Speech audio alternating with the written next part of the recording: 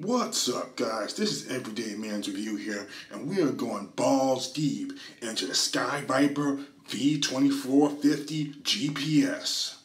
Now, upon analyzing this drone, it has a nice white frame with an adjustable camera and nice FPV goggles. I'm thinking they changed the frame a little bit just to fit in the GPS module and the Pixahawk flight controller for ardupilot. Man, this drone is gonna look fine as hell. Look at that nice green color on those propellers. Look at that box.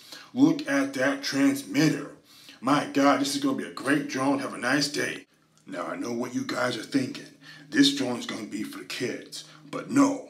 This drone is going to be for the kids, it's going to be for the adults, it's going to be for the drone multimodal enthusiasts. You can change anything you want of this drone. You can change the altitude hold settings, you can change the GPS settings, you can change the flight characteristics of this drone. This drone is going to be amazing. This drone is going to be for you and me and everyone else.